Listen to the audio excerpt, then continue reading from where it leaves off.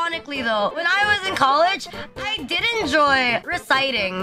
That's my toxic trait. Especially because I had some subjects where we talk about a lot of things. Especially with the professor, I loved reciting. My favorite course, I think, about sociology. It's like an optional one. I didn't have to take it, but I took it. It seems boring, but I think like when I actually read it, it was actually pretty nice. But, and the professor was hot. I only took that class because, like, the professor was hot. But I ended up, like, really enjoying her class. Yeah, that's the bad part. I wish I could go back and, like, actually study it properly. But at the same time, I do not want to, like, dedicate 4 years of my life studying sociology. You wanted a relation with my teacher? Yeah. My teacher was 75 years old. But as I say, I love powdered milk.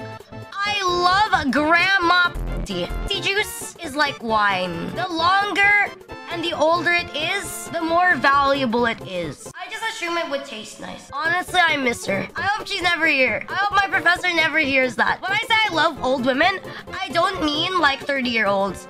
I mean, I love 60-year-old, 75-year-old women. In my defense, I think I would legitimately date a woman that is thrice my age. What do you like about them? Money? Oh, sorry. I meant,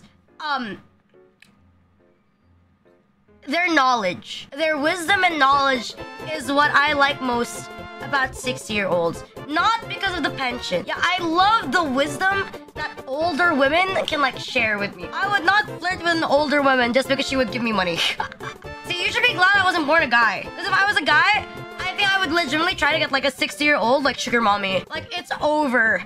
It's unironically over. I'm dating a 60-year-old. It's better to be into 60-year-olds than 6-year-olds. It's better to be into 60-year-olds than 6-year-olds. Like, I would never hit on, like, a minor. There's just something about a grandma that gives me so much comfort. The wrinkles seem kind of hot, not gonna lie. And, like, there's something about, like, white hair that's pretty erotic. You sound like Rina on Twitch. I know, right?